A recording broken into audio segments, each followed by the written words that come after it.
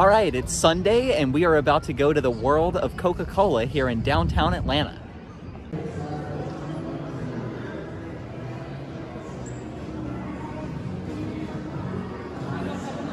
So as we leave the World of Coca-Cola, one thing that really stood out to me is just how synonymous their overall brand has become with happiness and living a full life, and how ingrained they have made their brand in our culture and just across the world in general.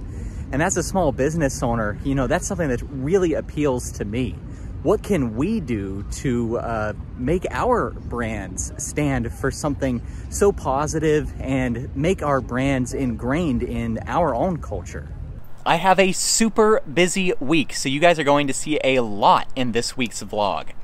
I started this morning by doing a coaching call with a business out of Knoxville, Tennessee. I was just looking over your website and everything, but if you can just kind of like tell me more about what you're doing and your goals down the line. And then this week I have a lot of projects going on, such as building a landing page, writing a speakers agreement for the conference that we're planning for the Florida Pet Services Association. This will be my first time running payroll with our new payroll company, so I have to figure that out. I have to write an article for Pet Sitter World magazine. And then at the end of the week on Friday, I am actually flying to California to pick up 3 cats and transport them back to Florida. So you guys are really going to see a lot this week and next week. So be sure to subscribe to the channel so you don't miss out on any of this content. I want to quickly say thank you for all of the support on that first vlog that went out. I actually got my all-time favorite YouTube comment on that video. So thank you so much for that. And let me know what you guys want to see more of in these weekly vlogs down in the comments below. So I ended up spending literally the entire day on the computer yesterday. For over 12 hours, I sat right here at my dining room table on Zoom calls and on phone calls and replying to emails and just all kinds of fun stuff like that. So it's no surprise that today I woke up just not really wanting to do anything. And I find that that happens anytime that I spend a lot of time on the computer. And it really just reminds me of why I started my business to begin with. And I have a lot of reasons why I started a pet sitting and dog walking business, but one of the main reasons is that I never wanted to spend my days stuck inside in front of a computer. I am happiest and I'm most fulfilled as a human being when I'm out in nature and I'm playing with the dogs and doing things like that. So even though I have a huge list of stuff that needs to be done on the computer today, after I do a couple Zoom calls this morning, Turkey and I are going to go for an adventure and get myself back in the right headspace. That way I will be able to give my all to this other stuff that needs to be done. All right, guys, after a 5-hour flight, I made it to California to pick up the 3 cats. And I hung out with the clients for about an hour and got accustomed to the cats, and then we got the car loaded up, and I just got on the road. So I was gonna quickly show you what our setup is.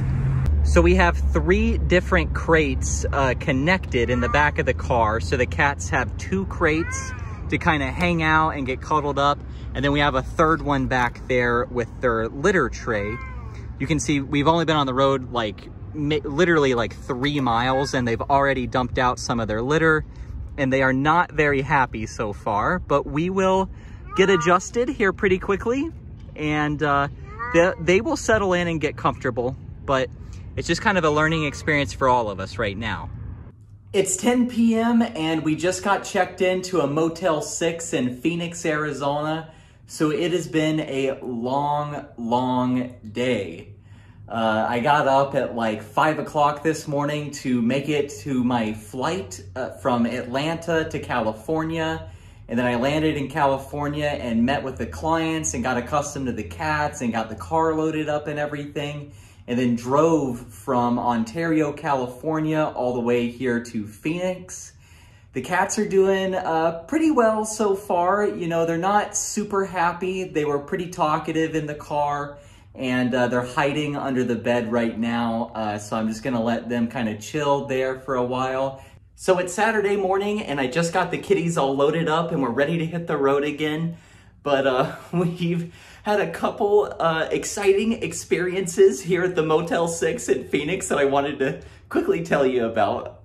Last night, after we got settled into the room, I was going to walk over to Popeyes that's next door to get some food.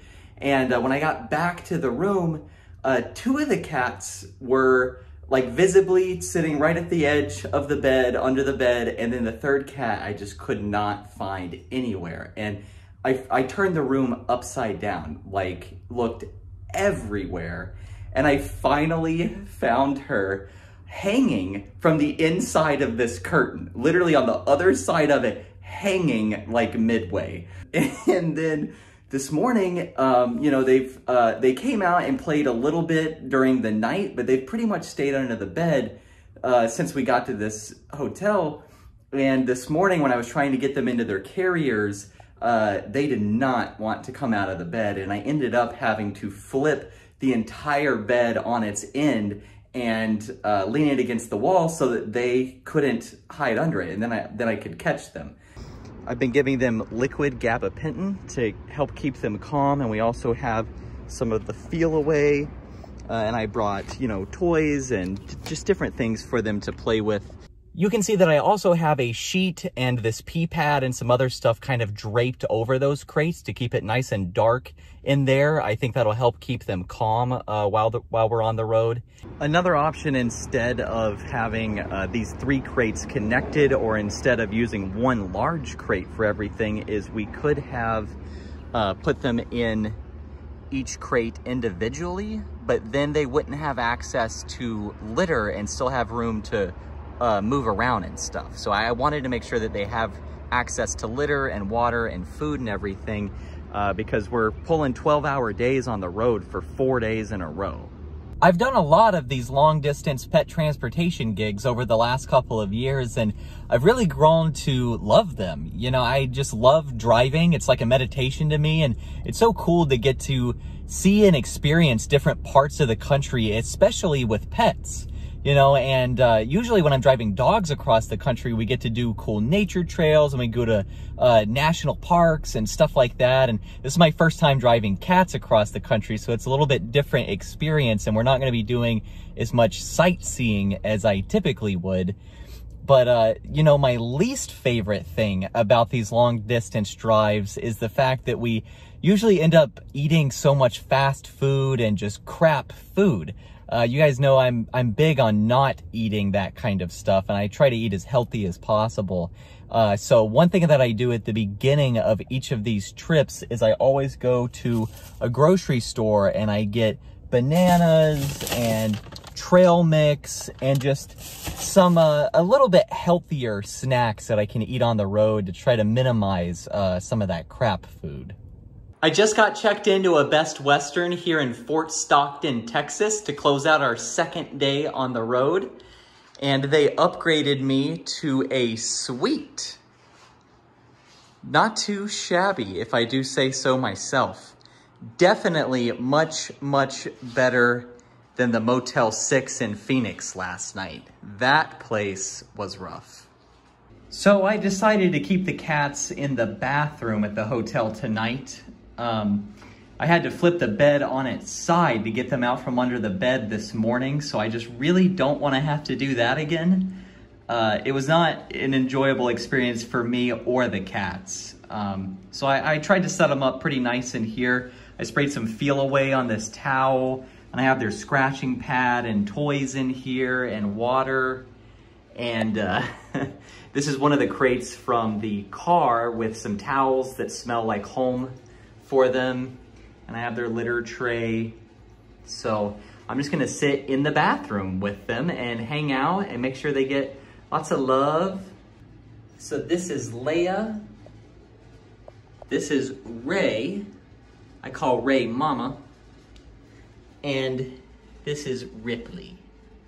Ripley is a pretty fluffy girl. Yes, she is. So today we drove from Phoenix, Arizona to Fort Stockton, Texas, which was about 10 hours of driving. And then tomorrow, I'm hoping to make it to around New Orleans, which should be about 10 and a half, 11 hours of driving. And then I will have the cats delivered to their new home in Florida by the end of the day on Monday.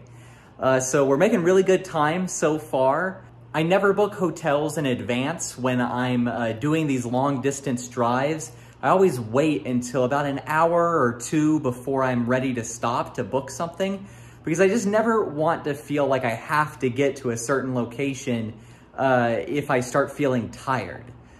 Because safety really is the most important part of doing these long distance drives. I always book hotels through Priceline because A, they typically have the best deals, and B, they have a membership where you get points and you can go up levels. And because I travel so much and book so many hotels every year, they very often will give me these free upgrades like this. You know, I just booked a normal queen room and they gave me the king suite.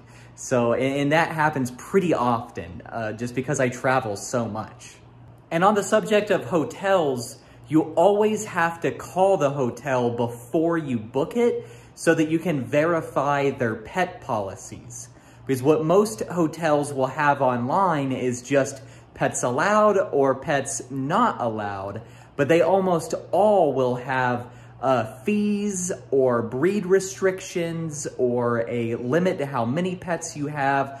I actually didn't know until last night when I started looking for a place to stay that there are a lot more hotels that are dog friendly than there are cat friendly hotels.